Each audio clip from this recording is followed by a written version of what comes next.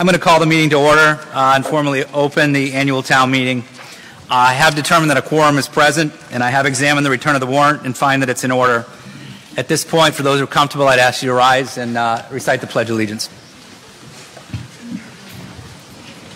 I pledge allegiance to the flag of the United States of America and to the republic for which it stands, one nation, under God, with liberty and justice for all. We do have a bit of housekeeping, as I mentioned. As some of you may know, the current town clerk position is vacant, and town meeting requires us to have a clerk present at the meeting. So the way the Massachusetts law reads is that we are able to, the select board, I should say, are able to nominate a town clerk. Unfortunately, it does require a ballot vote.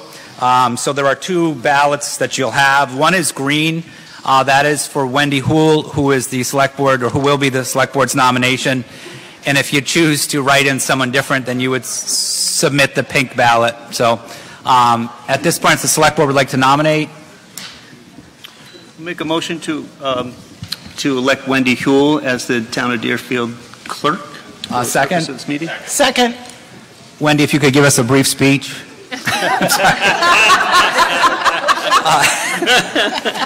All those, if you could submit, just if you can. Yeah, Chief will come up this side and grab the ballots from the end of the aisle, if that works. No.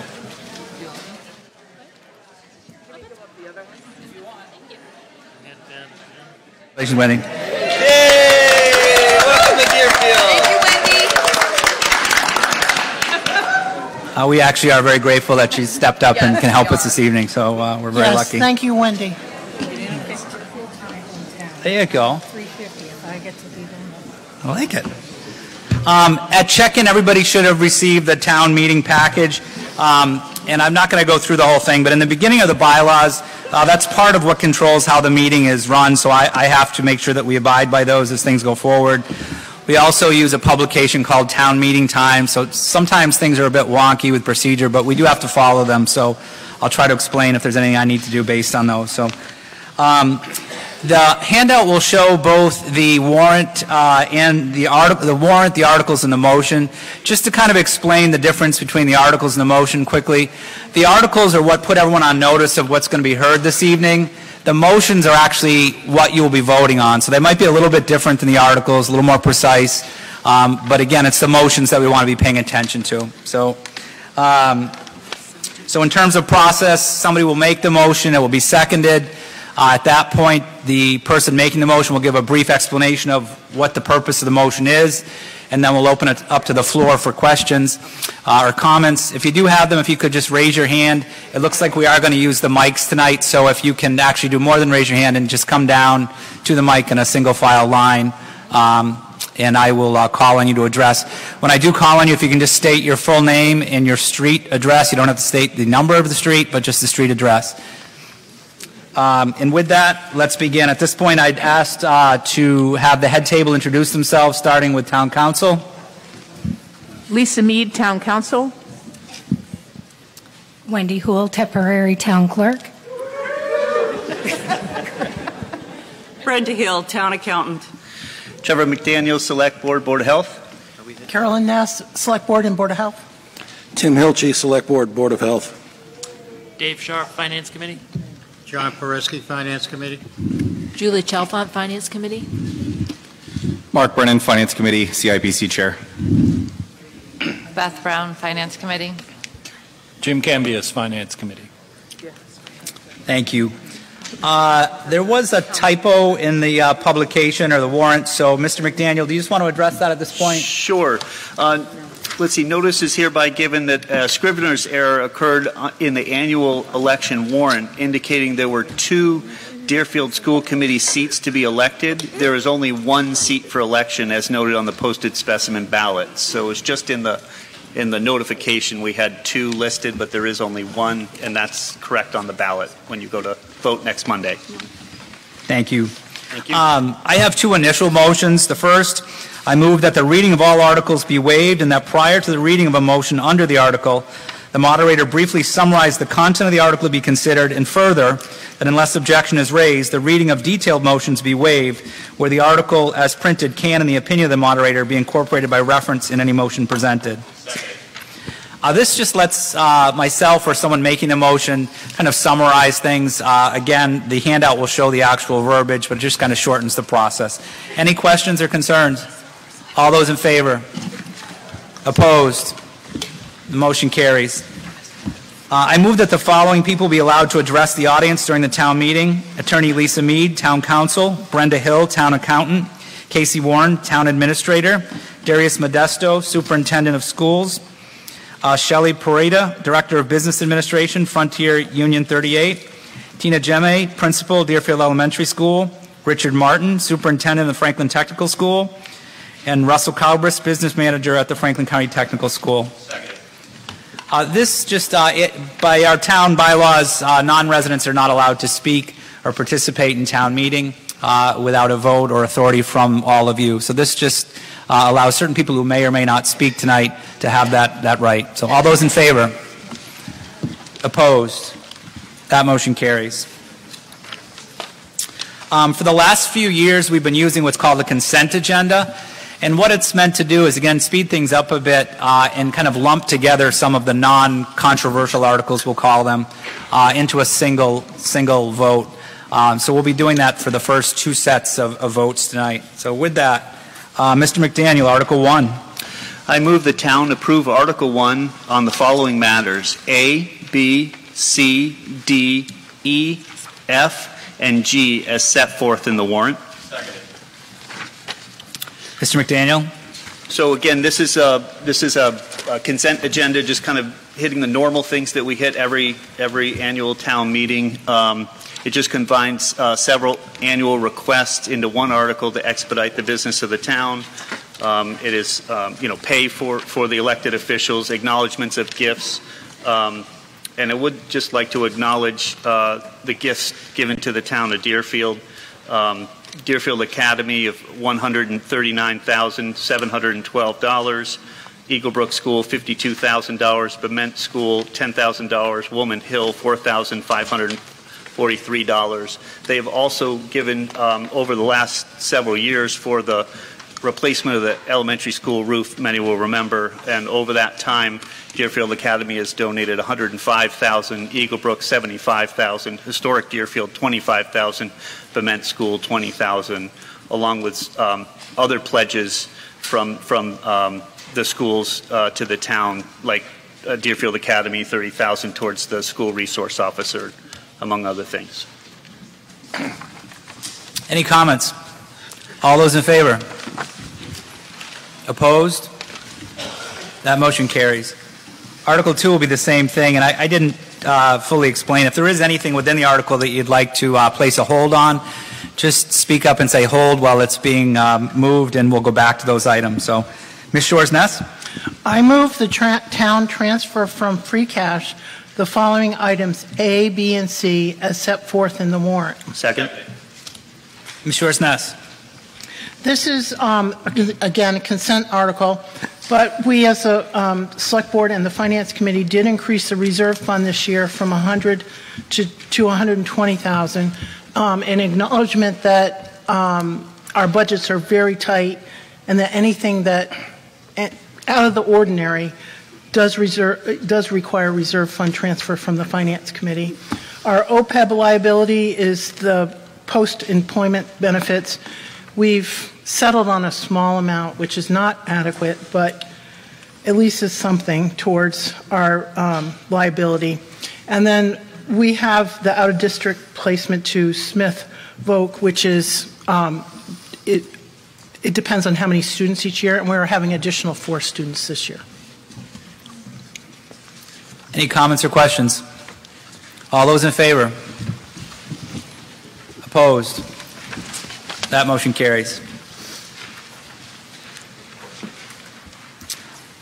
Article 3, Mr. Hilke. I move the town approve the maximum amounts for the revolving funds established in the Deerfield General Bylaws, Chapter 20, Section 20-3, Departmental Revolving Funds, pursuant to General Law, Chapter 44, Section 53E.5, as set forth in the warrant. Second. Mr. Hilchey?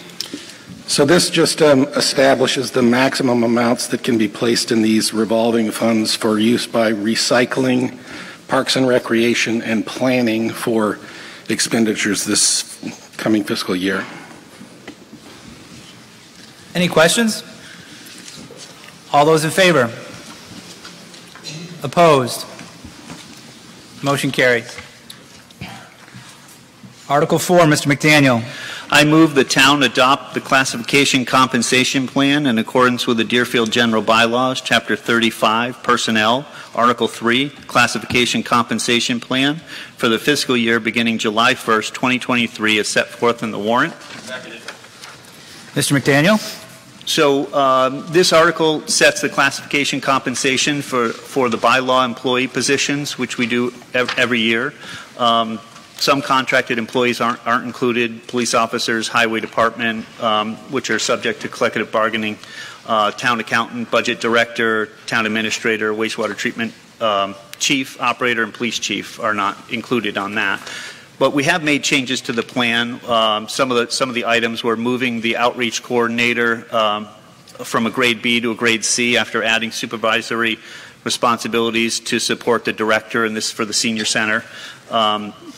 New position of planning economic development coordinator within the select board staff salaries. You'll notice when we get to salaries that section has increased because of this position.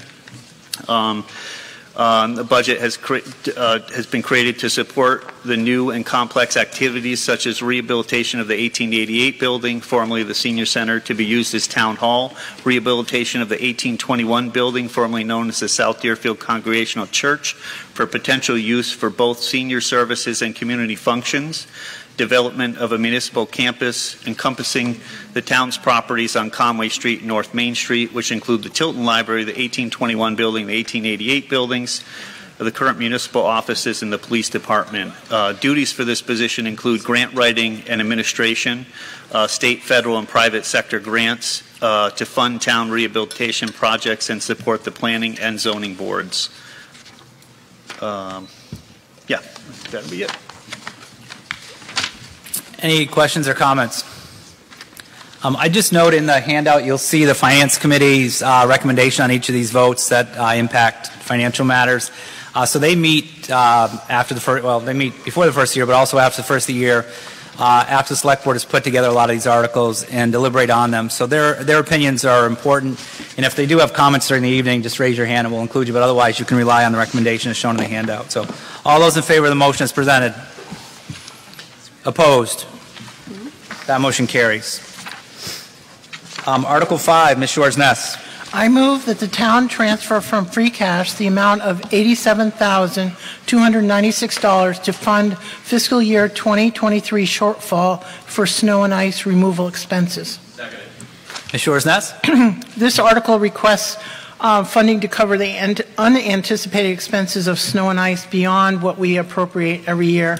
The shortfall this year is approximately $95,000, which will be made up the difference between a couple other accounts and transfers, and it's really attributed to the amount of salt, the cost of salt, and the amount of salt we're using for, salting the roads when we actually have less snow, but more ice that we are dealing with. Any questions or comments? All those in favor? Opposed? That motion carries. Article 6, Mr. Hilchey. I move the moderator read amounts recommended to be appropriated under this article as referenced in the guide, and unless objection is made, each item recommended in the report of the Finance Committee shall be tentatively accepted as appropriated for the purpose stated. If an objection is made to any recommendation, such appropriation shall be taken separately, and the amount thereof and the manner of taking the same shall be determined by vote of the meeting and tentatively accepted. One vote shall be taken appropriating each amount so accepted as a single appropriation not to be exceeded. Second. So in the handout, I will be reading off each of the line items in the budget. And so as I read them, if there's anything that you'd like to come back to, just loudly state hold, and there won't be any discussion on it at that point. We'll then take all the holds at the end and go through them one by one.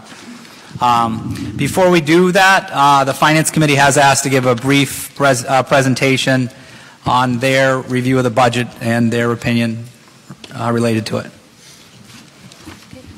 Thank you. So there is a written statement from the Finance Committee in your handout there. This is a very quick summary of what's written in your handout.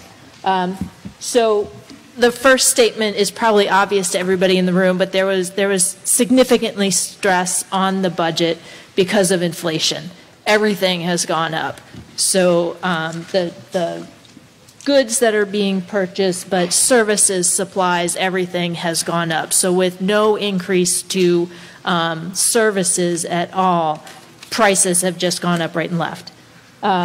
Personnel, just to pull that out, the Personnel Committee voted a 3% cost of living adjustment, a 3% COLA. The class comp plan, which we just voted, has a 2.5% increase by step, and almost everybody goes up a step a year. So that's, over 5% right there for personnel, and a similar increase to people who are in contracted positions, not on the class comp plan. And then in addition to this sort of stress on the budget just from inflation, most departments requested an increase in personnel or hours and or overtime. And there's a number of factors that we've listed up here that are impacting that and causing those requests. So that's what we went into with the reviewing the budget. We're ready for the next slide? So what happened with the budget then is that we first look at revenue, and we estimate that there'll be a revenue increase of about $700,000 this year. There will be an increase just in the recurring expenses of $815-ish thousand. But making that, so there's 100 and something thousand, 115,000 right there that we're off. Compounding that, last year at Fall Town Meeting, we added 103,000 and something to the budget. So there's another 100,000 there. So there's essentially a $215,000 deficit between our expected increase in revenues and our proposed budget with the increase in expenses. So that was made up using free cash, basically. We are not supposed to be spending free cash for recurring expenses. Free cash it's what's left over in your checking account at the end of the year, basically. It's extra revenues that came in and money that you didn't pay that you expected to pay. Where we are right now is that there is no, you'll see there's no Proposition 2.5 override request this year, but what we've done instead is spend pretty much all of our free cash and our expected revenues on operations and maintenance. So there are no requests, there are no capital expenses that are being paid for using free cash this year. And you'll see when we get to those capital expenses, what we've done instead is use funds that we had in hand from other sources. So we have an ARPA grant, which is funding that was given to us basically for COVID costs. We have a capital stabilization fund, and we've used money out of that capital stabilization fund, and there's a couple other reserves. So what we're doing is really spending down our reserves in order to cover the requests that we see in the budget this year. So if you're not reading the underlying statement that I'm making, is that we're going to make it this year, and next year I would be surprised if we are able to cover the budget without asking for a Prop 2.5 override. All right, next slide. As I mentioned, the capital expenses, and you see this in your handout as well, are not being paid for using free cash. Instead, there was if we start at the sort of the left-hand column and work our way across, the first one is a sales of real estate fund. This is the Oxford pickle plant property. It was sold. The loan that we had was paid off, and there was extra funds from that sale. Those are being used for the first two capital items. CPA, Community Preservation Act funds, are being used for the two capital requests that fall within the purview of CPA.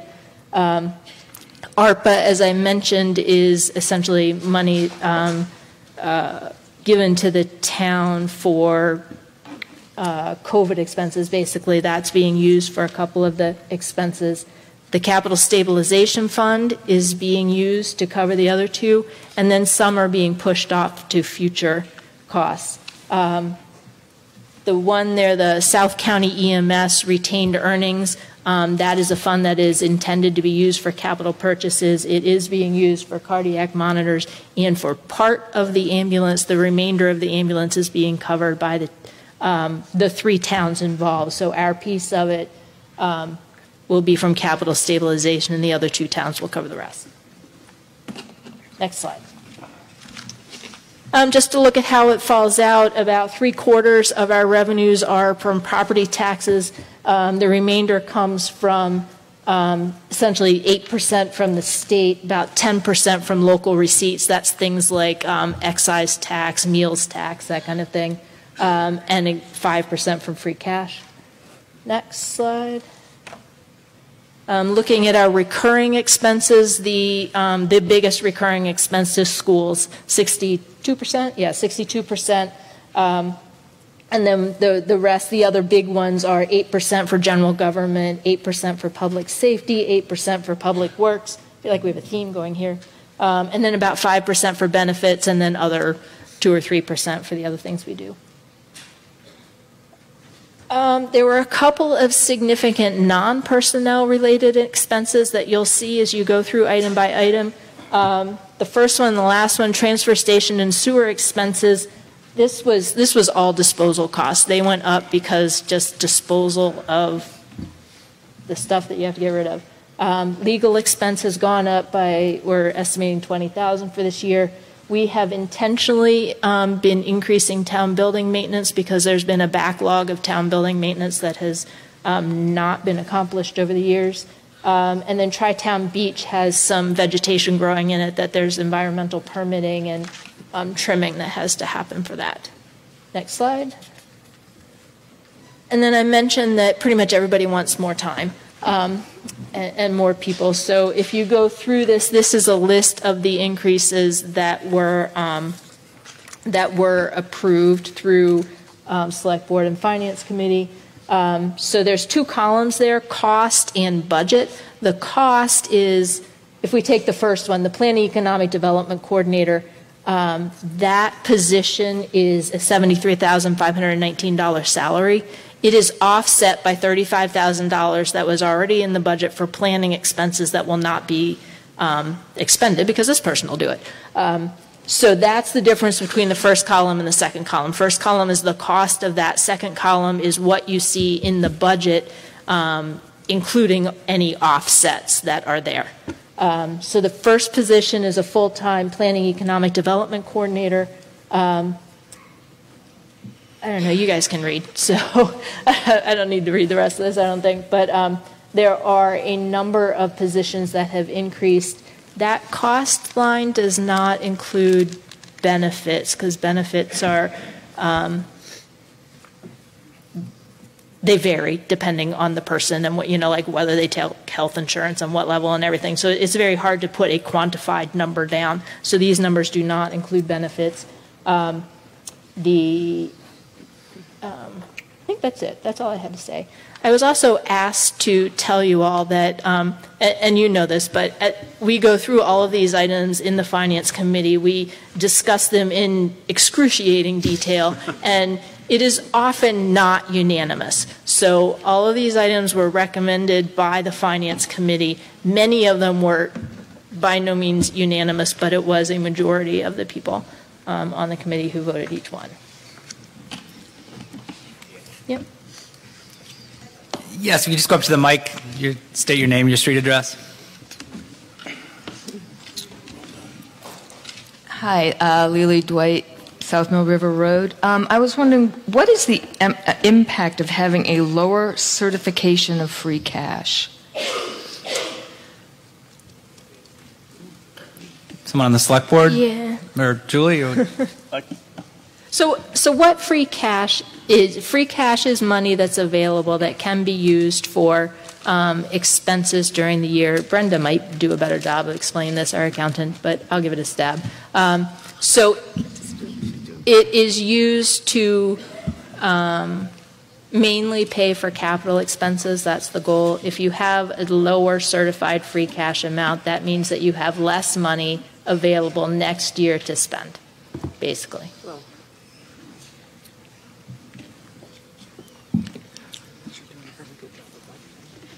Thank you. Okay. I have a question. Oh, I'm sorry. Hello. Hi, I'm Kate Lawless, 11 Sugarloaf Street, and I just have a question about the property taxes. Does that include business paying property taxes? Yes. Yes. And what is the ratio between personal property and business property, roughly? I'm just curious. I don't know that off the top of my head. They That's really an pay the assessor. same rate. Is that what you're asking? Or? Yeah, the rate is the same, but you're asking how much money is from people and how much is from businesses. Yeah, just from business commercial, about 83 from personal property. Awesome. Yeah. That was 2 years ago, but close. It's close to that. Yep. Thank you. I was going to say 20. I think I saw it somewhere this year. Okay. With that, we're going to start reading the items. Moderator, $400. Select board salaries, $16,000. Select board staff salaries, $349,168. Select board administrator expense, $15,950. Finance committee, $500. Accountant salary, $91,613. Accountant expense, $17,350. Assessor salaries, $11,000. Assessor's administrative assistant, $74,322. Assessor's expense, $18,525. Assessor's quinquennial recertification, $22,000. Clerk, treasurer, collector salaries, $157,648. Treasurer, collector expense, $31,540. Legal expense, $96,000. Personnel board, $750. IT hardware, $5,000. PEG access capital expense, $4,000. Contracted services, $260,375. Town clerk salary, $101,880. Town clerk expense, $22,850. Conservation Commission, $2,000. Open Space Committee, $250. Planning Board, $2,000. Zoning Board of Appeals, $1,000. Agricultural Commission, $100. Energy Committee, $1,000. Town office building maintenance, $92,900. Town office expense, $16,500.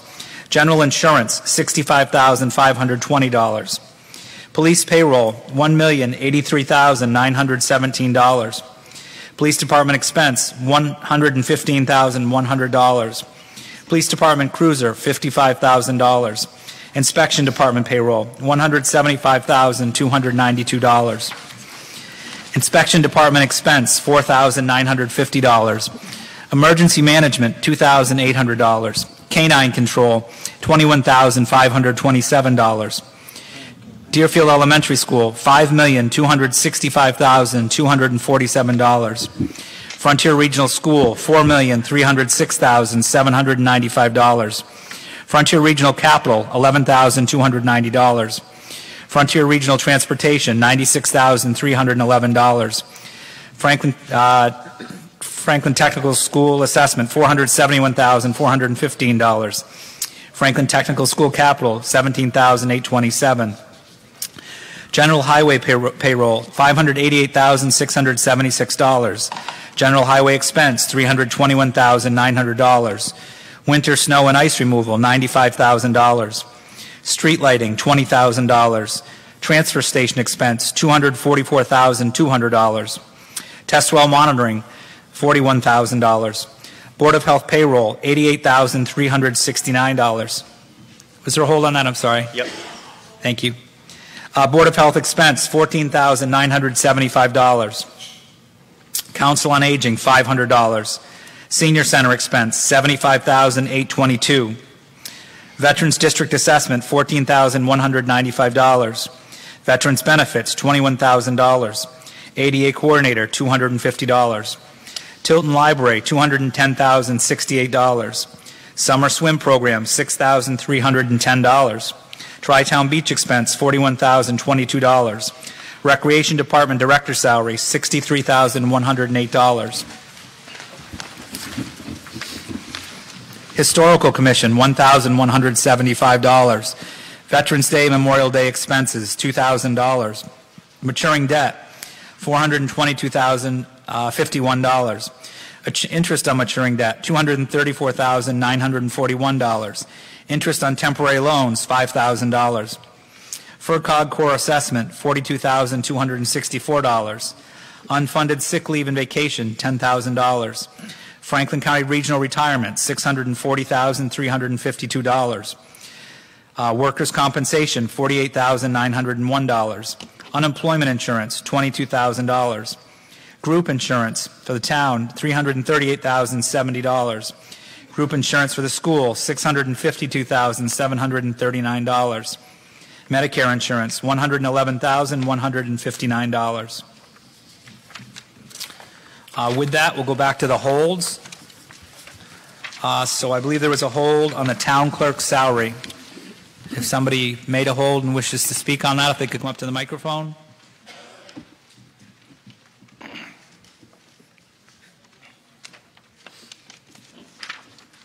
Lily Dwight, South Mill River Road. I was just curious because it tripled in 1 year. Yep. So I can explain that. Last year, a little over a year ago, we had the position of town clerk, treasurer, and collector, and it was held by one person. And so in that department, she had two assistants. So if you look up on the treasurer, collector salaries, and inadvertently clerk was still left in there, those three salaries were in that account last year. So we've now gotten that position split so that we have a town clerk that's going to be separate. So we moved the assistant town clerk into the town clerk salary line item. We also, when we separated those positions, were unclear as to what it would take, how many hours it would take for a town clerk to manage that position.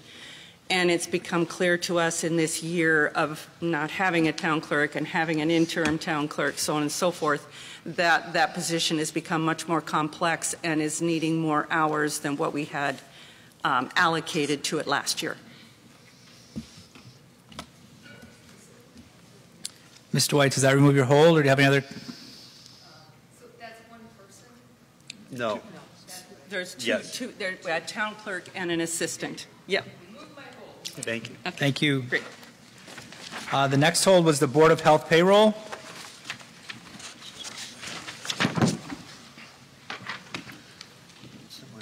If someone from the front table wants to speak, if they could just raise their hand, and we'll call on you after the question. Kathy Melnick, Mill Village Road. I guess my question is, who does this include? Because I know I've had a SurfSafe person trying to get a hold of the Board of Health agent for questions, and no one's been available. Very hard to get a hold of, so I want to know who's included in this salary. And It's our Board of Health agent. The hours have been reduced, but he is here Monday, Wednesday, and Friday.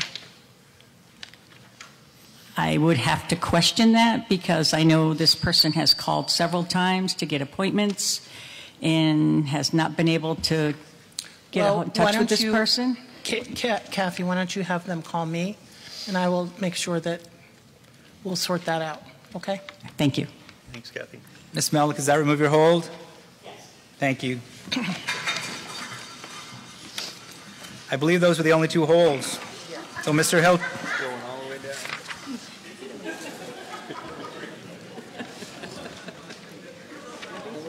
As long as it's not a beer can that comes out up front here, we're okay.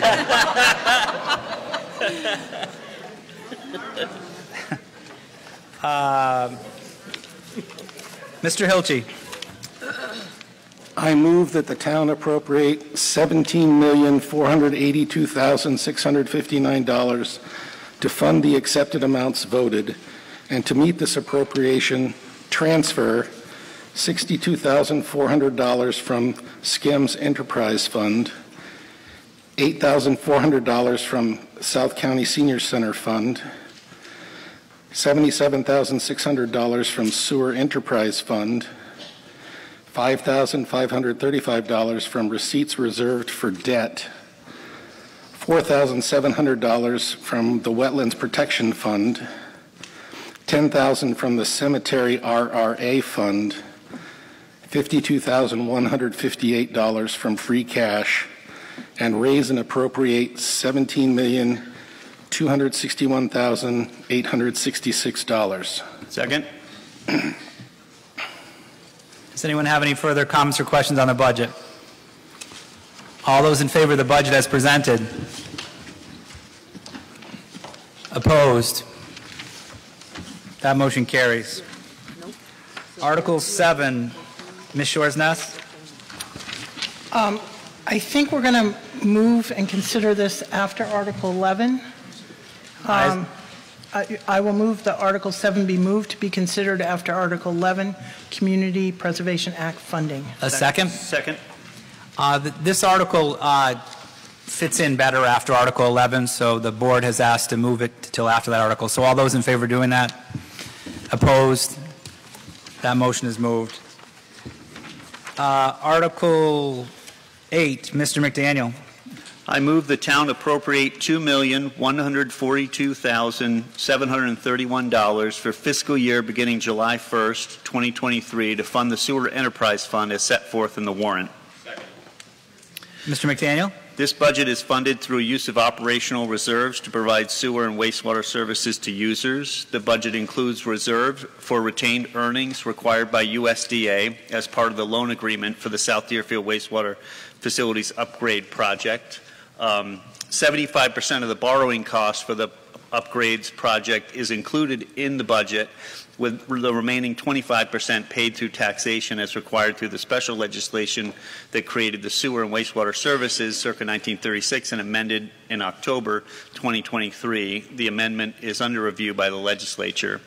Borrowing costs to be paid in fiscal 23 from the Enterprise Fund equal $538,251, with the remaining costs to be paid through appropriation in the maturing debt line in the amount of $179,417 for a grand total of $717,668.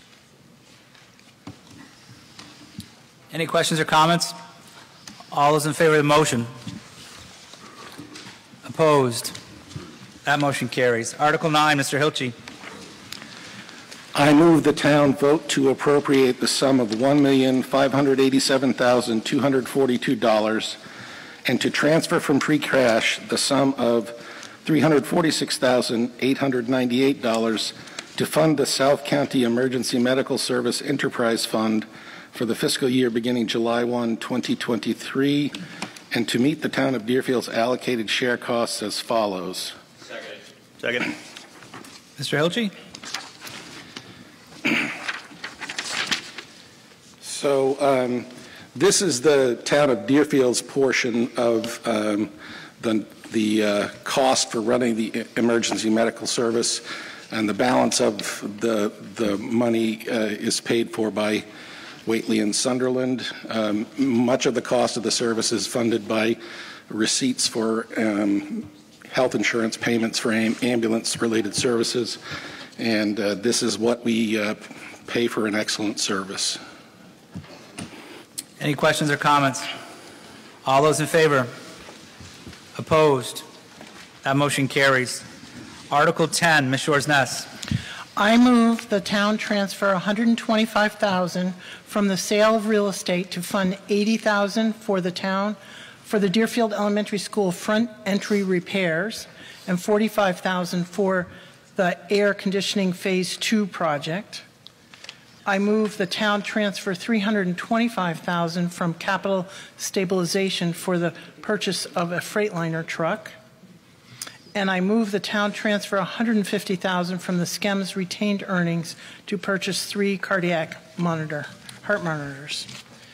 I move the town transfer $100,000 from the SCEMS retained earnings and $142,343 from the capital stabilization to meet the town's share of allocated costs to purchase a new ambulance.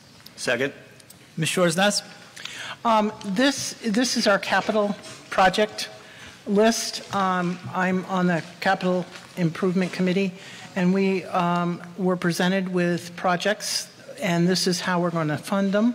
This year is a little bit complicated because we're short some cash. We usually do this with free cash, and there just isn't enough this year. But we are able to fund almost everything. We moved the Ford F-350 and the loader to next year with the hopes that we'll be able to have funding at that point. Any comments or questions? I would. Yes, Mr. McDaniel. Yeah, if you can just come down to the mic. Mr. McDaniel, go ahead. I would just like to comment about, moving the projects off. It's been very difficult. Like, we've moved the loader a couple of years now, and it just gets more and more expensive each year, but you're also running into this fact of not having free cash. We used to fund a lot of our projects with free cash, but we're getting to that point, as Julie talked about, and Carolyn, that we're going to really have to start looking at next year. We talked about maybe a 2.5 override because our town has been growing, and we haven't really been maintaining on the capital items, and we really need to create a capital stabilization funding to get into these projects, because when we have the opportunity to buy them, we're running out of the cash to do them. But each time we go back to do them, they're increasing just a huge amount each year. So we are looking at maybe either leasing a loader or looking at repairing the one we have to make it a little longer, but just knowing, again, 5 years down the road, the cost of that loader compared to today, you're trying to weigh all of that stuff. So I just wanted to put a little context on that. That's it. Thank you. Kathy Malnick, Mill Village Road. My question is, on the truck, are we trading something in? I think a couple years ago I asked for any new equipment be traded in. I still see that there's a truck sitting at the dump that hasn't been traded in. I don't know how many trucks do we actually have? How many people do we have to run these trucks? I understand things are expensive, but I also know that we have things in our business that are quite old that we keep going, and just would like those questions answered. Mr. McDaniel? Yeah, it's true. The transfer station is like the last pot of reserve. So if we get the Freightliner truck this year, everything kind of runs downhill, and the oldest truck from the highway garage would go to the transfer station. That old truck at the transfer station is really used to ship stuff to the back or for backup whenever they need to lug some material around. The loader is there as well to scoop up all the stuff we dump there each weekend, gets loaded in the truck and trucked out back, and that's actually getting pretty full. So at some point we need to chip a lot of that as well. But yes, a lot of stuff kind of just leapfrogs down to the last spot, and then it just does go to surplus and trade it in. Like the loader, if we purchased it this year, we were going to sell the loader that's at the transfer station, but we just didn't have enough money to do that again this year. So, yeah, we do unload any surplus we have. But I do know that I go to the transfer station every week. A lot of times that truck has not moved because I can see that the grass hasn't been knocked down around it. Yep. And I also know the bucket of the payloader is more than capable of hauling that stuff up to the back. Yes. And that truck has not been used. Yeah, sometimes it is, sometimes it isn't. Yeah, it's not used very often at the transfer station, but again, it's the last one that we have. Oh, sorry. Mr. Scarborough. The man would know. Kevin Scarborough, Highway Superintendent. Hopefully I can answer some of your questions. Do we haul every week? no. Every time that you see the pile lower than it was hauled by truck. It was not hauled by the loader. If you try and take the loader and bring it from where it is to out back, probably more than half would fall. What we do is we take the oldest truck and bring it up there, so that way we're not slopping up a newer truck. One way you could get away with that would be to stop taking brush and stop taking leaves, which I don't think there's going to be a whole lot of people in town that would appreciate that. And again, like Trevor says, we're getting very full out there, and we're starting to do some chipping. And to be honest with you, we are one of 3 towns, excuse me, out of 351 in the state of Massachusetts that's actually allowed to have a brush dump. At some point in time, we're going to be done with that, and when we are, then we'll have to come up with a different option. What's the yard size of the bucket on the payloader as 3 compared? yards. What's the yard size of the truck? 9. But like I said, I go there quite Well, often. if you'd like, we can, I welcome anyone. If you would let me know, I would more than happily take you up there, show you physically how we load the truck, how much is moved, and if we were to go ahead and move it from point A to point B by a loader only. More than happy to anytime you'd like. Just give me a call. Thank you. By our town bylaws, we're only supposed to speak once. So, Mr. Hilty, did you have anything further to add? I just wanted to say that we do try to sell surplus equipment whenever possible. Most recently, we sold an old wood chipper to another town. It was deemed not safe. We sold it as is, with the understanding that the other town would upgrade it to suit their needs when we replace the wood chipper that is currently being used by the DPW. I just wanted to say that, yes, we agree. We should try to sell any used equipment that and recover money for the town. Any other questions or comments? All those in favor? Opposed? That motion carries by a 2/3 majority. Article 11, Ms. Dwight.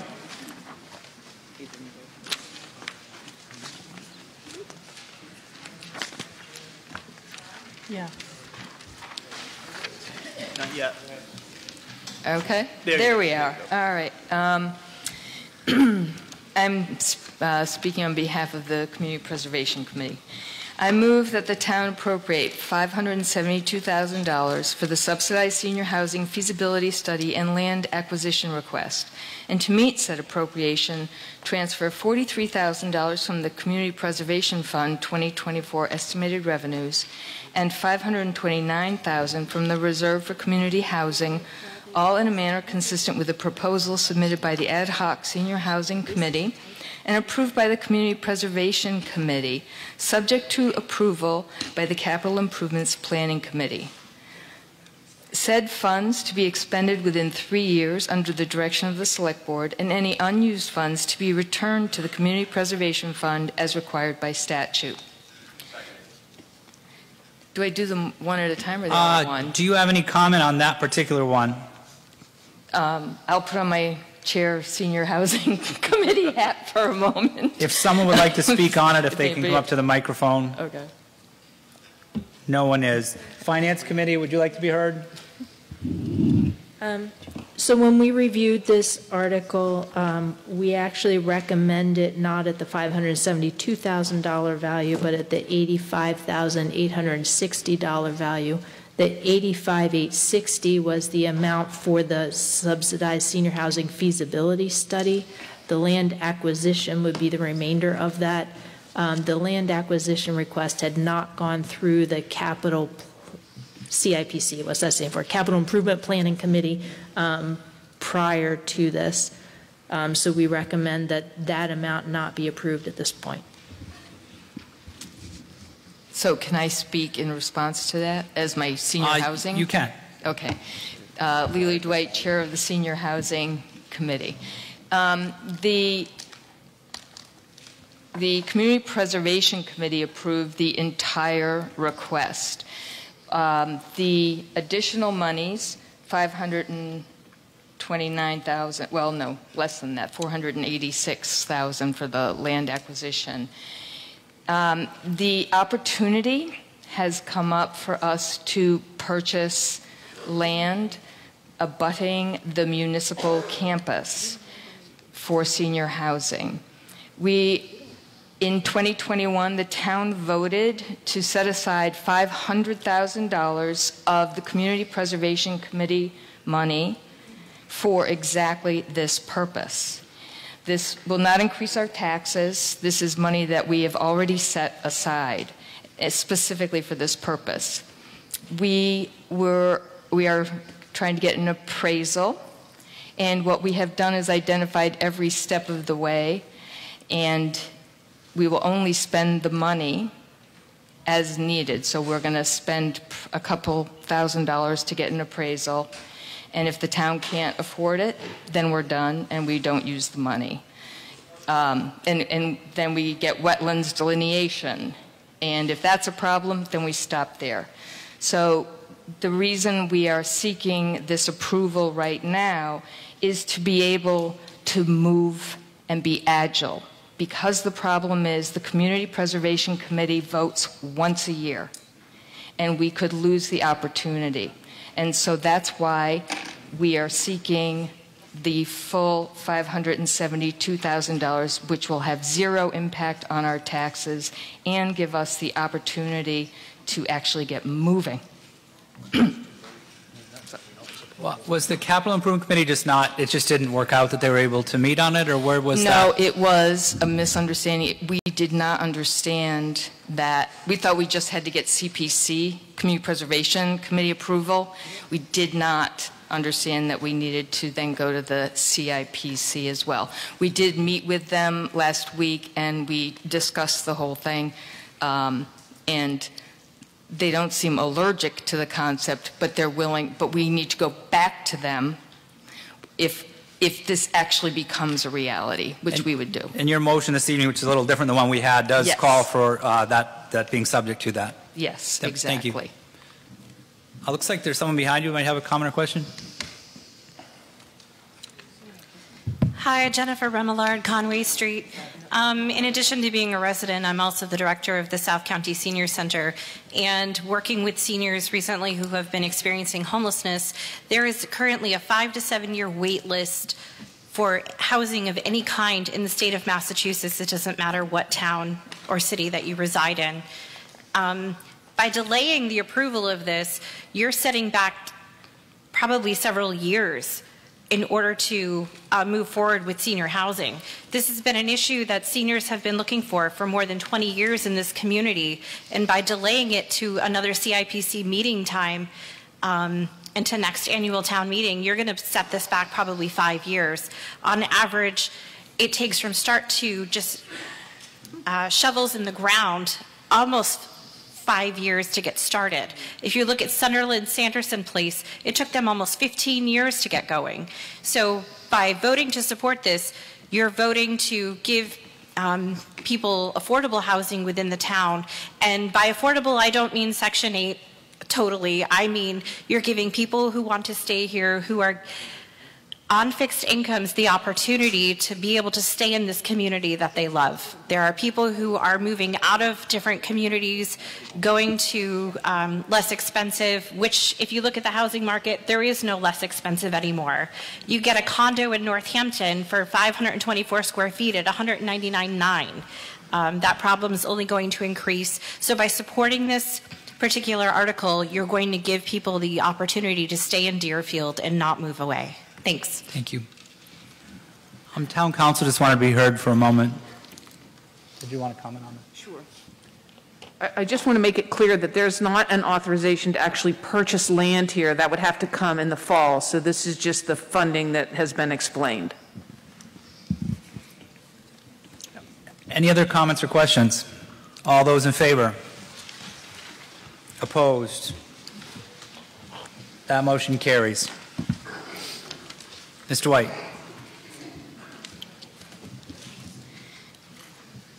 I move that the town appropriate $48,693.38 from the Community Preservation Fund 2024 estimated revenues for the town's share of the Frontier Regional Tennis Courts reconstruction project. Request all in a manner consistent with the proposal submitted by the FRS Capital Committee and the Select Board and approved by the Community Preservation Committee, said funds to be expended within 3 years under the direction of the Select Board, and any unused funds to be returned to the Community Preservation Fund as required by statute. Second. Mr. White, do you have any comments on that, or anyone want to speak on it? Yeah, I was going to say Trevor, maybe. Yeah, Mr. McDaniel. First I wanted to thank the Community Preservation Committee for entertaining this a little bit late, and I can't thank them enough for just going outside the bounds of normal time of taking a look at this. There was just miscommunication between two different departments on who needed to put in the request, and I really appreciate you guys taking this up a couple weeks late to approve this. It is a really valuable exercise, a spot for people in Deerfield and all the communities around that use it. It's being used a lot by the pickleball people when tennis is not in session. And we did use CPA money, I think maybe 10 or 15 years ago to try to get 14 years ago to try and get 5 more years out of it. So we've gotten the 5 more years out of it, but it is in really bad shape. They can't really hold tournaments there because you can sprain an ankle on a crack out there. It's pretty bad shape. So this is to kind of redo all of that. Fully support it. Anyone have any comments or questions? All those in favor? Opposed? That motion carries. Mr. White. I move that the town appropriate $700 from the Community Preservation Fund 2024 estimated revenues for the preservation of 45 account books kept by Deerfield residents over a period of nearly 300 years, all in a manner consistent with the proposal submitted by the Pecumtuck Valley Memorial Association and approved by the Community Preservation Committee. Said funds to be expended within 3 years under the direction of the Select Board, and any unused funds to be returned to the Community Preservation Fund as required by statute. This is a continuation of something we all voted for last year as well, I think. All those in favor? Opposed? That motion carries. Mr. White. Okay. I move that the town transfer $42,300 of the Community Preservation Fund 2024 estimated revenues to the Reserve for Historic Resources. General Law Chapter 44B requires that a minimum of 10% of estimated revenues be set aside for historic resources. Second. So we're required by law to distribute a certain percentage to each general area of the Community Preservation Reserve funds. And this is these 3 that I'm going to read out loud are basically just the annual distribution. So this one and the next couple are just what's required as a minimums to fund them, correct? Yes. All those in favor? Opposed? That motion carries. Mr. White. I move that the town appropriate $15,000 from the Community Preservation Fund 2024 estimated revenues for Community Preservation Committee administrative expenses. All those in favor? Opposed? That motion carries. Can we have discussion on that? I'm sorry? Can we have some discussion on that? Yes. We'll hold off on the vote. I apologize. Sorry. Yes. I'm just wondering what the administrative expenses consist of. Mr. McDaniel? Well, this is money set aside in case they ever really have to do any bookkeeping or anything. The money always just rolls right back into the account. Never really ever gets spent, but it's set aside just in case, legal or any other work. There are dues. There are dues and different items to get paid out of it, but the majority of it rolls back every year. Right back. Yeah. Thank you. Yep. Any other questions or comments? All those in favor? Opposed? That motion carries. Mr. White. Okay, I move that the town transfer $306,062, the balance of the Community Preservation Fund 2024 estimated revenues to the Community Preservation budgeted reserve. Any comments or questions? All those in favor? Opposed? That motion carries. I think the balances, sometimes there's a question as to the balances of the accounts. If you can go back one. They're shown in the handout, but those are the current balances in the accounts. So this was where we would go back to Article 7. Article 7 had discussed spending the money on the tennis courts, but now that you have heard what the funding source will be, we would take up Article 7. So, Ms. Shores-Ness? I move that this article, if this article is, okay. Yeah, The revised, okay. I move that the town approve the sum of $48,693.38, which is the amount equal to the town's share of the total project cost of $100,000 to replace the tennis courts for the Frontier Regional School District under the Regional School Agreement, as much as such amount is approved in Article 11 of this warrant for the fiscal year beginning July 1st, 2023. Second. Is there any comments, Ms. Shores-Ness? This article was requested by Frontier Regional, and this just provides the source of the funding for the tennis courts. I just know that 14 years ago, Marty Barrett fought very hard to keep those courts going, and we've recently lost her, and I know it would make her happy that the town is taking this up. So with that, all those in favor? Opposed? And that motion carries. Article 12.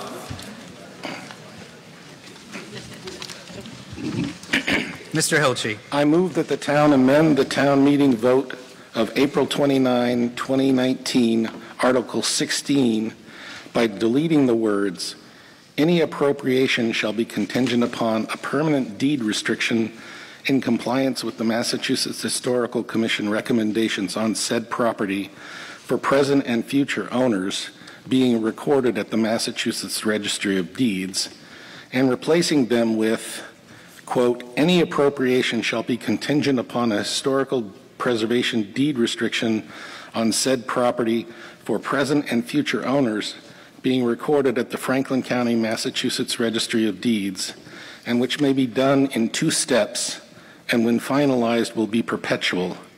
The release of funds may be made following the initial recording of the restriction." Second. Mr. Hilchey, if you could just briefly explain. So 3 years or more ago, the town voters approved a grant of $40-some-odd thousand to refurbish the exterior of the Indian House Museum in Old Deerfield. And as a part of that, we wanted to make sure that since these monies were going to a nonprofit, that in perpetuity the building itself would remain as a museum and a historical asset for the town.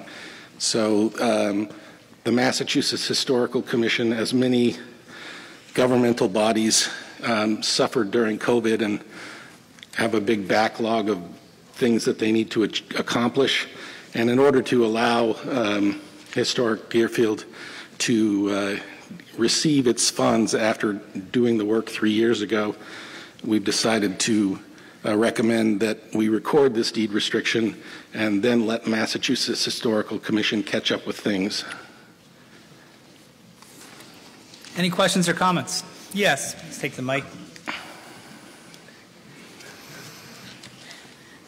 Lily Dwight, South Mill River Road. Being on the CPC, I know that we are required to require this protection before releasing the funds. So with this rewording, is it protected? So it's saying, okay, it's going to be 2 steps. You record it at Franklin County, Massachusetts Registry of Deeds, and then it gets finalized.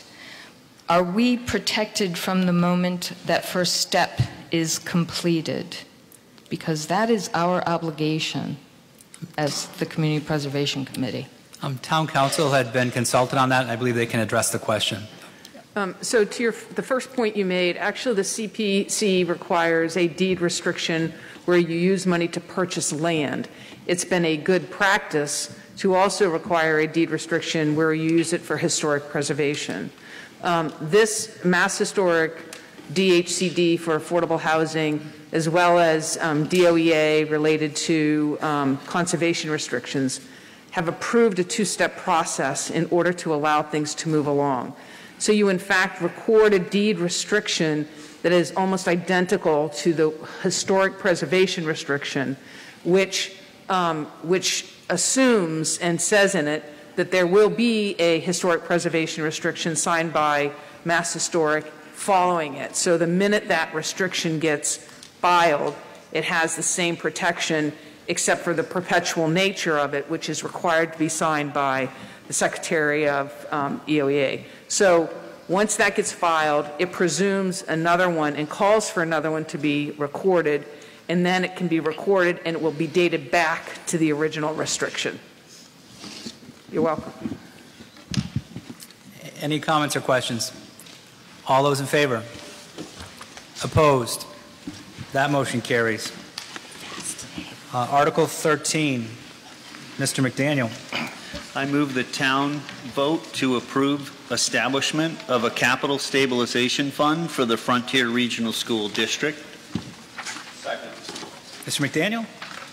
So, you know, several years back we'd established a capital committee comprised of school committee members and select board members from all the towns, and we've been meeting quite regularly to look at the capital projects of the town. And we had hired on early on Joe Markarian to work on setting up a capital stabilization plan and coming up with a capital schedule of projects that need to be done. And each year we really need to set up a capital stabilization fund that would be overseen by the school committee, and so that the school has a spot to fund it, and the towns could then, if we chose to fund a project, could fund into the capital stabilization fund, a lot like we do in our regular capital stabilization work. It's just it's the right way to do business, and generally we've been coming to the towns to ask for money on specific projects here and there.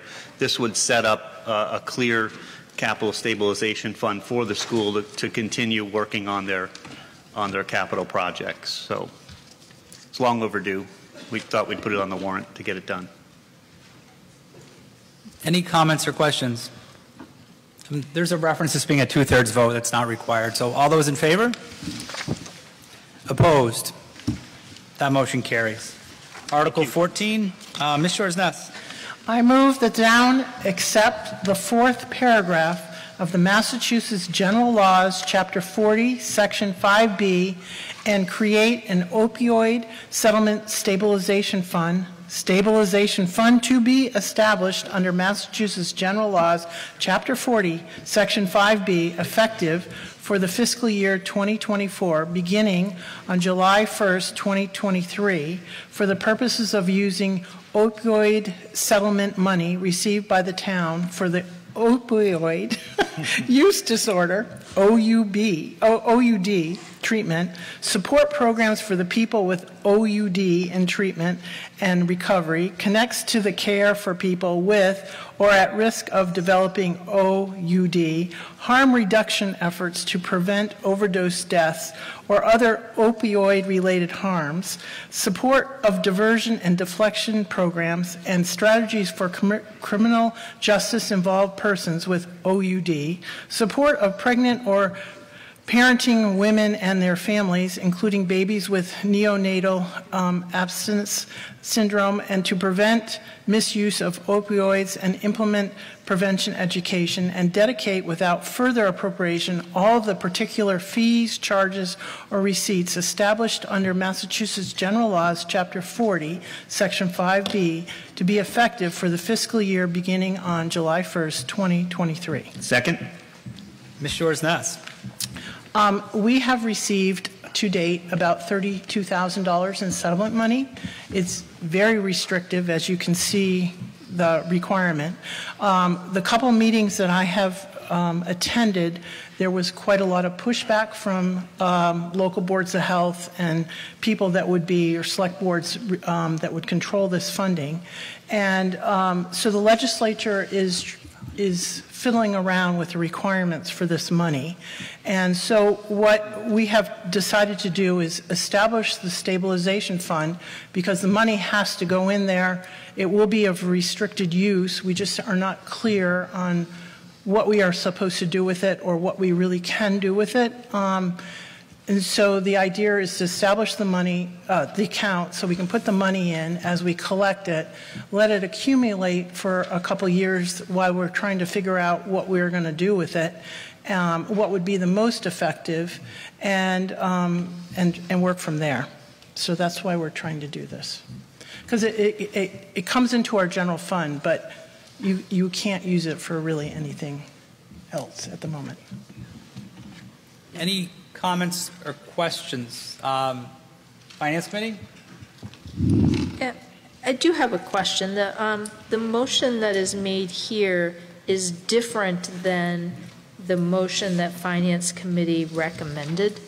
The dedicate without further appropriation all the particular fees is additional, I believe, to what we talked about at Finance Committee.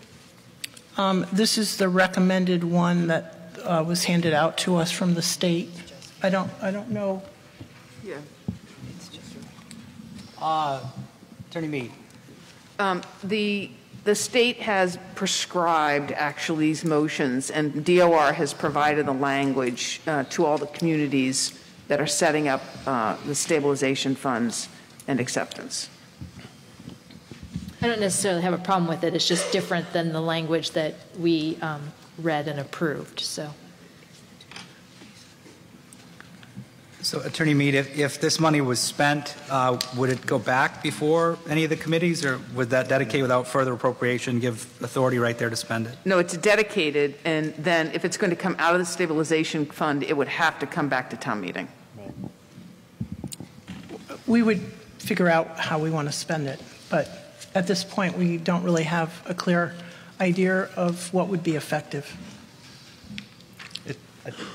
Yes, Mr. McDaniel. I believe it's over a 10 to 12 year thing. There will be other settlements. This money is from one entity so far. There will be other entities, I think, that will eventually settle, and so other money will come in. And generally, we just really wanted to capture this money aside from the general fund and let it collect until the legislature really figures out what we can use it for. We really want to make a big impact on, trying to help those, afflicted by this after all these years. So really, it's just to capture the money right now, and we'll come back. We do need 2/3 of you to approve any spending later on, so that won't be for a while.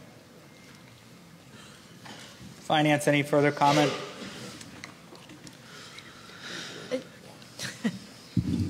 Sure.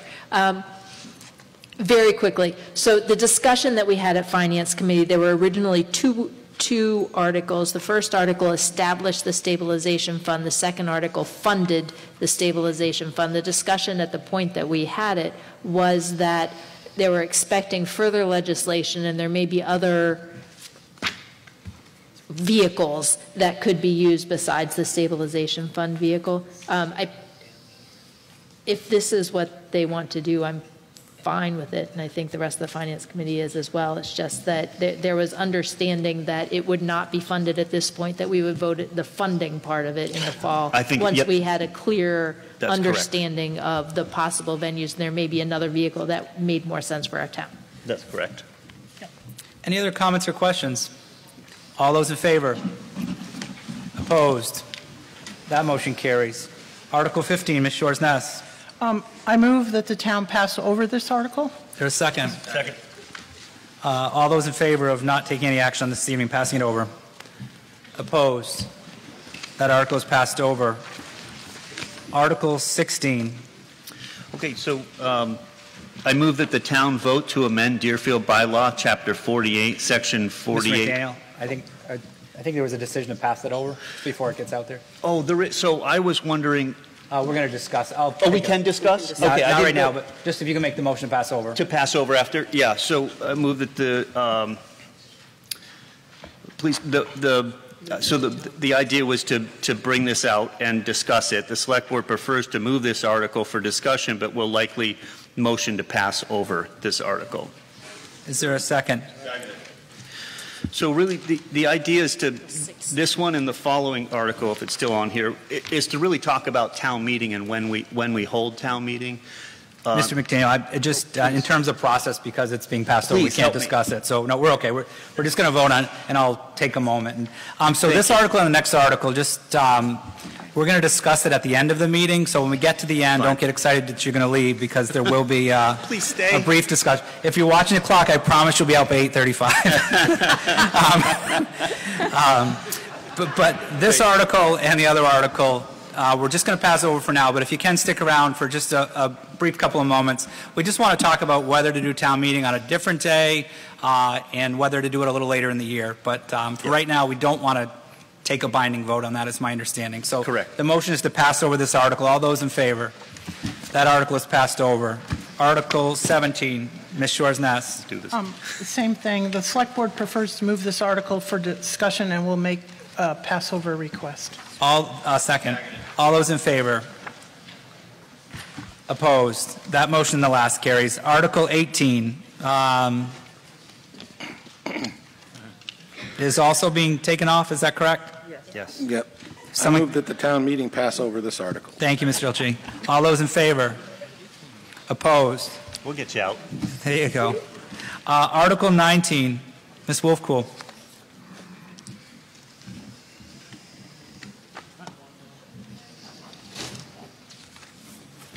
Yes, Allie Wolfcool, Chair of the Planning Board. I move that the town amend the Deerfield zoning bylaws, Chapter 179, by deleting Section 2244 in its entirety, adding a new Section 3900, amend Section 2230, use regulation schedule, and amend Section 3100, townwide parking and loading requirements as required in the warrant. Second. Yes. Ms. Wolfcool, if you would like to explain the motion for a moment. Yes, I can explain the motion, but also we have our member of the Planning Board, Kathy. If you could explain the motion first, then we'll call on them when time's appropriate. The motion. Yes, the Planning Board is proposing that we establish accessory apartment bylaws that are consistent with our town and our region, and okay. Is the Planning Board, anyone present that has an opinion that's required? Yes. A recommendation. So I just want to make some major points about the bylaw. If you could just state your name and your street address. Kathy Sylvester, Thank you. Planning Board. So this is to replace a bylaw we already have in place, but it's outdated, and it's on accessory apartments, accessory dwelling units, otherwise known as ADUs. And hopefully it's an improved bylaw to protect the town while improving the process for people that might want an ADU or accessory apartment. So the purpose is to provide homeowners with the means of obtaining additional income, support, companionship, to allow them to be able to stay into their homes and to have multi-generational living if that's what they would like. It increases our housing inventory, which we desperately need, while keeping the appearance of our neighborhoods. So what we did as a planning board is we formed a subcommittee, and we got input from a member of the Finance Committee, the Board of Health Select Board, the Zoning Board of Appeals. We had a town resident as well on our committee, the building inspector, Mr. Walden, and also our consultant, Mr. Curtis. And we just looked over the bylaw to make sure there was, no inconsistencies or any concerns on behalf of the other boards. So to point out a little bit about this bylaw, it says an owner must live in one of the units. Only one unit can be rented. The accessory apartment cannot be more than 900 square feet, cannot have more than 2 bedrooms. And we're trying to keep the appearance of the building as much as we can as a one family, so to preserve the ambiance of the neighborhood. I would like to ask Mr. Curtis, our consultant, to also make a few points, please. I just would like to be clear. Have the planning board, have they made a recommendation on this bylaw? It's just required. Yes, I'm sorry. Then. Unanimous recommendation. What is that recommendation? It's unanimous to adopt the new bylaw. I appreciate it. And it replaces the one that we currently have that's outdated. Thank you. So, Mr. Curtis. Thank you. Just a couple of additional points. The development of the bylaw was based on experiences and bylaws from neighboring communities surrounding our town. Montague, Greenfield, and Conway, for example, all have successful ADU bylaws. Some of them have been in place for 20 years or more, and really relatively small numbers of these have been approved, on the order of 6 or 7 per community over the course of that time. So with really very little impact on the community. The state legislature felt strongly enough about accessory apartments that they specifically amended the state zoning act to promote and allow accessory apartments, and this bylaw is following the state legislature's standards. So we have a shortage of housing and housing choices in the state, and accessory apartments are an important mechanism really to provide housing opportunities for working people and elders to stay in their own homes. Thank you. Thank you. Yes, is there anyone from the table that has a comment? Someone had their hand up earlier. Just wanted to add some discussion as a resident. Sure. So Mark Brennan, 66 Boynton Road. I have an issue with Section 3960, or Chapter 3960, termination of accessory apartment use. My concern is with the very last portion where it says that the accessory apartment shall be permanently closed until the building, unless the building commissioner provides a waiver. My issue with this is if we're adding square footage to a dwelling and someone needs to get out during an emergency, or there's a fire, an ambulance needs to get in, this is going to be an issue. So I would like to make a motion to strike Section 3960, subsection 2(3). So that motion will have to be in writing, so if you want to start to write that. Already written. Is there a second to the amendment, just for the purpose of discussion? Second. Keep them here this time. Oh, yeah, that makes sense. So Mr. Brennan, you just spoke on that. I don't know if you'd like to add anything further. No, thank you. Does anyone have any questions or comments specifically as to Mr. Brennan's proposed amendment? Yes, we could just come to the mic. Not much to it. So I don't understand. This is the duty of the owner upon termination, correct, to which you're referring? And the section is that the kitchen facilities shall be removed? No. That's the next section, Section 3. I thought you said Section 2. Okay. Just to allow access. Thank you. All right. Thank you. Sir? John Altman, North Hillside Road. If you could just explain, I think I get it, but what's the details of the concern about emergency access for this new dwelling?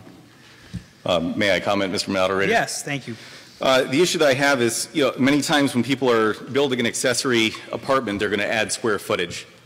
So if a building was added onto and there was a door or something near a far end of that dwelling, and someone had, there was a fire in the area, someone had a trip and fall, et cetera, if that entrance was permanently closed, people wouldn't be able to get a stretcher in there necessarily very easily. So my concern is just simply of that of safety. Okay, thank you. Does anyone else have any comment or question on the amendment? So what would happen now is you would be voting on the amendment, so not on the underlying bylaw. You'd be voting on whether to include this amendment into the proposed bylaw. So all those in favor of the amendment as presented?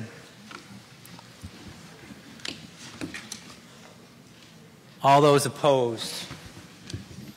So that amendment carries. So now we would go back to the underlying bylaw, and are there any comments or questions on the underlying bylaw? Mr. Scarborough. Kevin Scarborough, 11 West Street.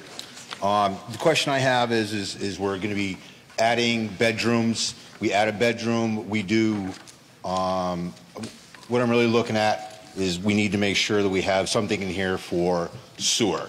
We're adding more to it. It'd be the same thing as a two-house building permit, which would be basically looking at, I can't remember the numbers off the top of my head. But long story short is I think we need to make sure that to protect the district or the users, if they're part of it, then they need to be, there needs to be a fee associated with. Am I making sense? Trevor? Yes, Mr. McDaniel. Yes, great point. That'll all be in the sewer regulations. Okay, I just want to make sure that the bylaw was not going to. Yep, not in the bylaw, but in regulations. Yep. Could I just add? Yes, Mr. Horsness. I just want to add that the Board of Health would make sure the septic system is in compliance with the amount of bedrooms as well. That'd be part of the permit. Ms. Dwight. Ms. Dwight. Lily Dwight, Chair of Senior Housing Committee. I would just like to say that the Senior Housing Committee is working very hard to establish somewhere between 33 and 45 units for older adults. We know we have over 86 people who want it now.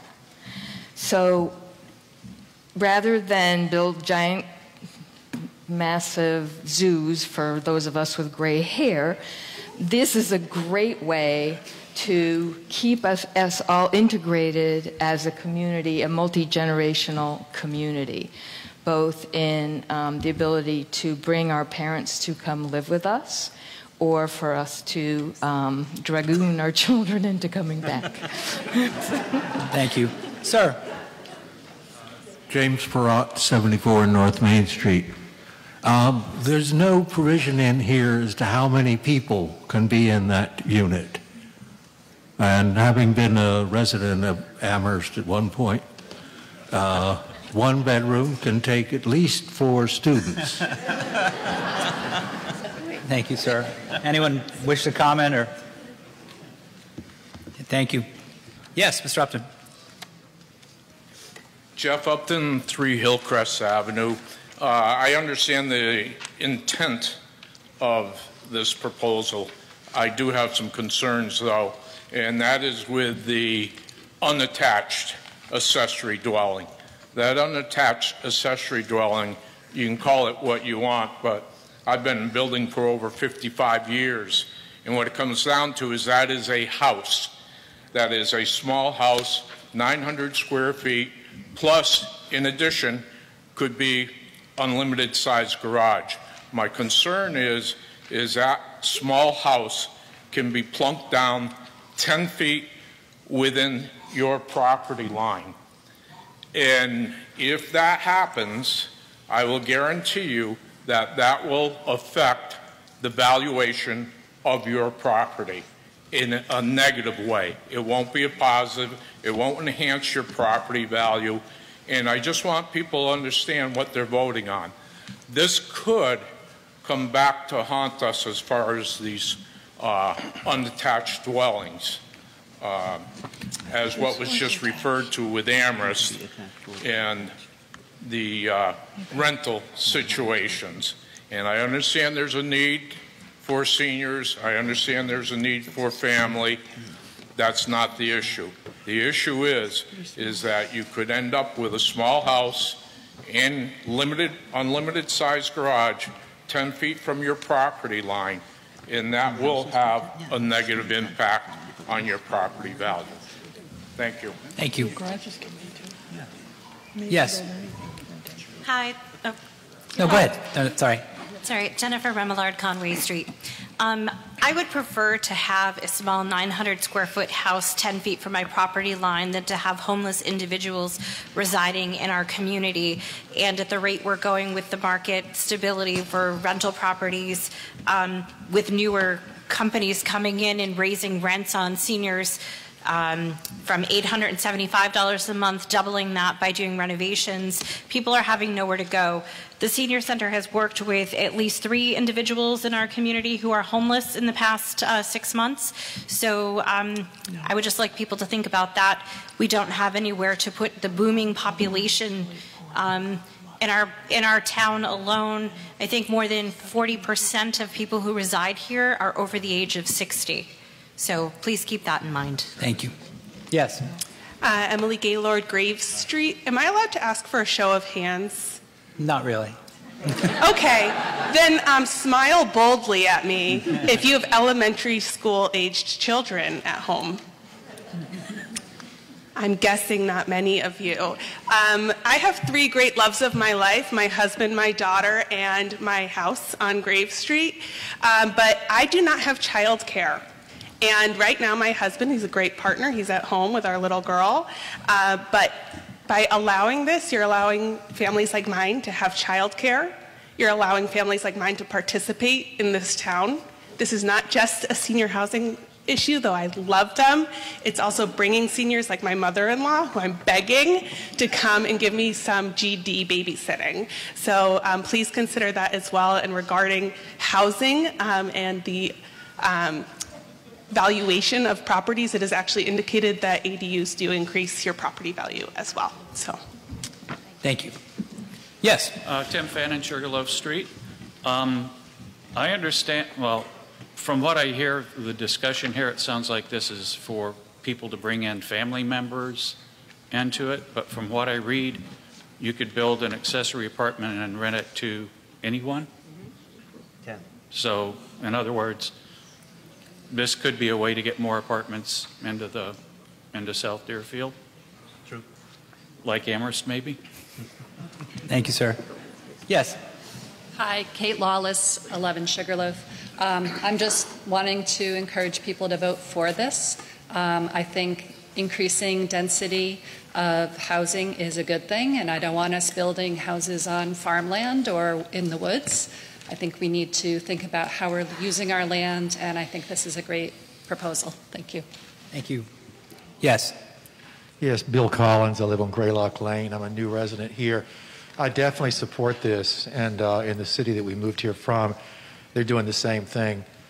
I think it's an advantage to young families. I'm not a young family. I'm 71 years old, but for young families trying to make it today, I think it's good that they have the option of being able to build an ADU attached or detached to bring in income, because as everybody knows, wages are not going up fast enough to meet the cost that we've been talking about throughout this meeting.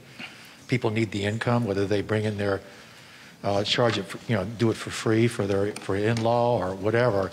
I think this is a positive thing. I have been coming here for 30 years because my mother-in-law lived here for 19 years before she passed in 2007. And I've noticed all the sprawling housing that was built in the 80s here, which I think was a sad thing to see. This will help prevent more of that in the future. So I'm definitely going to support this measure. Thank you. Yes. Jim Cambias, Greenfield Road. I'm just speaking as a citizen, but I have a question, which is, don't we all, a number of people have brought up the question of like packing people in, students or whatever. We have fire regulations about number of occupants, right? Okay, so that would be against the law, right? Okay. If you know about it. Mr. McDaniel, do you? No, okay, you're nodding. Yep. Yep. Good to go. Any other comments or questions? All those in favor of the motion as amended? Opposed? That motion carries by a 2/3 majority.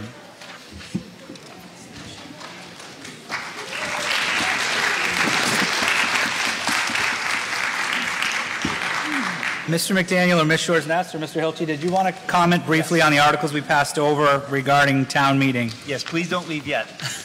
So we had put these articles on the warrant. We thought maybe we would vote for them, but after talking with the moderator and others, we thought it was important to bring it to you and have a discussion here a little bit, and then maybe bring it back in the fall if people are interested in. You know, each year it gets harder and harder to do the budgets and get them done by by the end of April, because even with a change of governor, you get the budgets later from the state. It's hard to get everybody's budget together for the schools so early. So moving it out to the end of May or beginning of June or something like that, we thought would be good for just town business. But we also really wanted to discuss what would get more people here. Is a Monday night better than a Saturday morning, or is we think about people with childcare. We think about elderly that don't want to drive after it gets dark. We're trying to kind of find the best time that we can get people, such as yourselves and more, to fill this room to vote on these really important budgets as they go forward. And so that was one article, and we wanted to hear just a few people to say a few things about that. We also thought about setting a fall special town meeting. We usually have one on Saturday. We usually have one in the fall.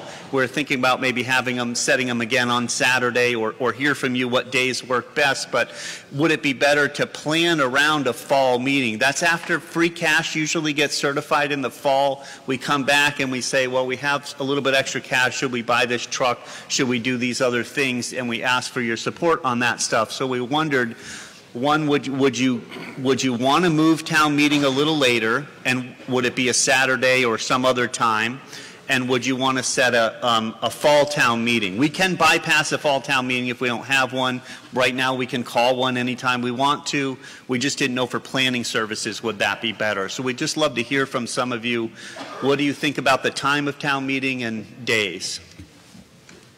Anybody want to? Any comments? Yeah. Great. Thank you. In my experience with meetings, there's definitely Lori Conlon, 5 Hillcrest Avenue. There's really no time that's good for everybody. Let's just have the context of that for this discussion.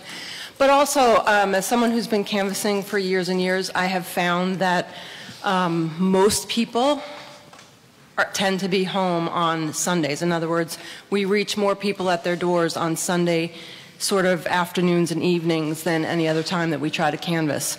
So my feeling is that while people may kind of squawk at the idea of a Sunday meeting, if you can manage to think about it for 1, maybe 2 days out of the entire year, that's that sacred Sunday, I think more people would be able to attend, and then it just becomes more a matter of will. Saturdays, a lot of families are busy, people are out of town, there's all kinds of stuff during the week. Craziness, it is hard for everybody's schedule. But in my experience, Sunday is when the most people kind of do sort of settle in. And if they could get themselves out for that short amount of time, that's when most people seem to be available if they really want to show up, which I hope they do. Thank you. Okay. Yes. My name's John Pachurik. I live at 50 Sugarloaf Street. As a former selectman, we studied this issue several years ago. First of all, on your question of whether you want to move it from the 4th Monday in April to May, I have no problems with that.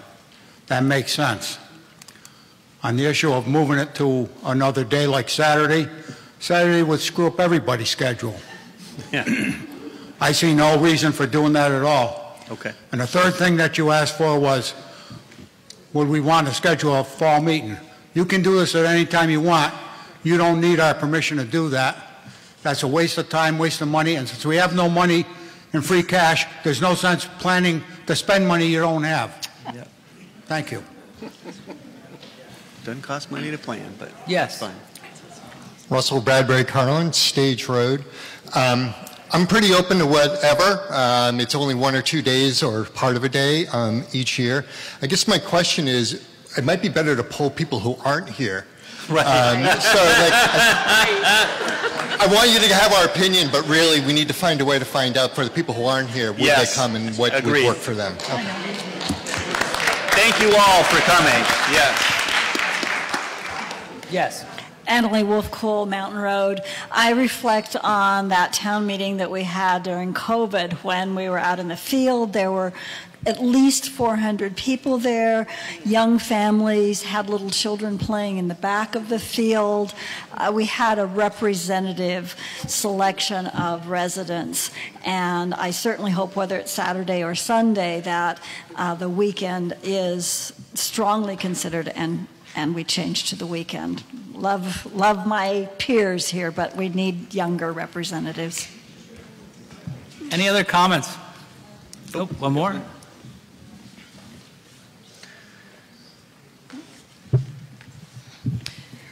Hi, I'm Hannah Yaffe, 5 Beaver Drive. I would just like to make a comment about accessibility. I went to that outdoor meeting during COVID, and people with mobility issues are never going to be able to get there. And also, the audio was awful. Couldn't hear it at all. So I think you really need to think about accessibility, especially because we only give $250 to the ADA, which is the Americans with Disabilities Act. Thank you. Anyone else? Yes, from the table. Hi, Julie Chow on South Mill River Road, not as a finance committee comment, but I've heard that we almost always have a fall town meeting, and the rationale behind suggesting a date for a sort of codified date for the fall town meeting is that so people are prepared and understand and know what's coming. That way nobody will feel like, this is going to be politically incorrect, but we're not sneaking something by people, right? It's there, it's known, and people can know and prepare in advance and know that it's coming. So that's the rationale behind that one. It sounds like you'll come no matter what, right? Thank you. Appreciate that. I just want to thank FCAT for another great job this evening. It's do amazing work.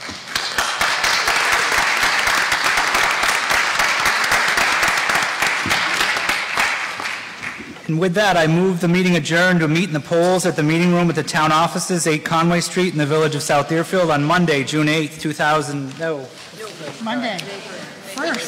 May 2023, for the purpose of elections and at the closure of the polls to dissolve. Is there a second? Second. All those in favor? Aye. We are hereby adjourned. Thank you. Thank you all very much.